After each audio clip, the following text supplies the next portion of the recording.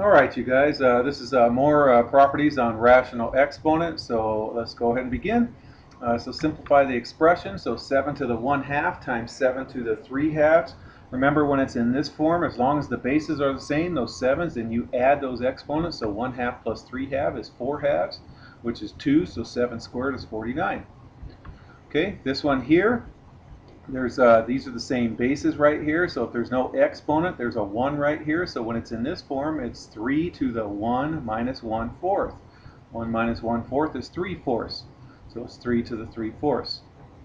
Okay, here, I didn't have parentheses on that were big enough, you guys. They were too thick when I made them big, so I had to draw them on there. So, okay, here, as long as these exponents are the same, you guys, if and only if these exponents are the same, I can go ahead and divide. 5 goes into 24 times, so this is actually 4 to the 1/2 power. And then all of that's being to that third power right there. Okay, so 4 to the 1/2 to the third, and 4 to the 1/2 is the same as the square root of 4. Square root of 4 is 2. 2 to the third is 8. All right, let's try this one. Okay, the cube root of 12, the cube root of 18. Since they're both cube roots, I'm going to go ahead and put the 12 and the 18 together.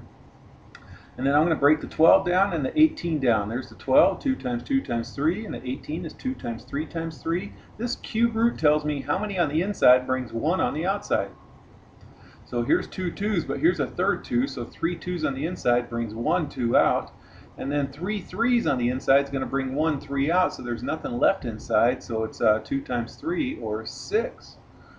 Okay, I know you guys are thinking this is easy, but a lot of kids get tripped up on this. Okay, here, they both are fourth roots, so you can go ahead and divide. 80 divided by 5 is 16, and the fourth root of 16 is just plain old 2. 2 to the fourth is 16, so the fourth root of 16 is 2. Okay, or 4 on the inside brings 1 on the outside. How's that? Okay, so 7, this is 7 when there's nothing there. It's 7 times the fifth root of 12, minus, and there's imaginary 1 times the fifth root of 12. Since these guys are the same, I can just subtract 7 minus 1. It's going to get me 6 of those fifth roots of 12. Okay, all right, so here, let's go ahead and break down the 81 and the 24. 81 is 3 times 3 times 3 times 3. 24 is 2 times 2 times 2 times 3. And then 3 on the inside brings one of them on the outside. I'm left with a root 3 in both of them, so I have a like radical. 3 root 3 minus 2 root 3 is 1 root 3, or just plain old root 3. Okay, here, going to go ahead and break down 2 times 5 and 3 times 3 times 3. There's my 10 and 27. Okay, can't have radicals in the denominator. So I need 4 of a kind on the inside. Well, since there's 3 of a kind, I'm going to do insert one more 3. So I'm going to multiply this fraction by 1, but my 1 is going to be the fourth root of 3 over the fourth root of 3. Okay, so that gets me 4 3's in the denominator that brings one of them out. And go ahead and multiply the top. You get the fourth root of 30 all over 3.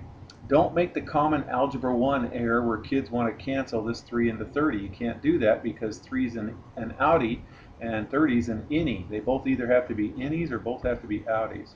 Okay, you guys know what I mean, right?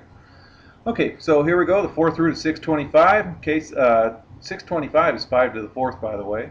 Okay, and if you can recognize, if I wrote y out 12 times, how many times can I pull out 4 of a kind? I can pull 3 of them out, you guys. So 3y is going to get me y cubed, so it's 5y cubed. I'll show you what I mean on this next one. Is it this one? Yeah, this one right here. Okay, I'm gonna spread all these out. 6 is 2 times 3. X is x to the fourth is 4x's. Y to the ninth is 9y's, and z to the 14th. There they are. Look at that, baby. Isn't that a beauty? Heck yeah. All right, so this little 3 is like my stop sign. I need 3 on the inside that brings 1 on the outside. I don't have any 3's or that number or that number, but I do have 3 x's.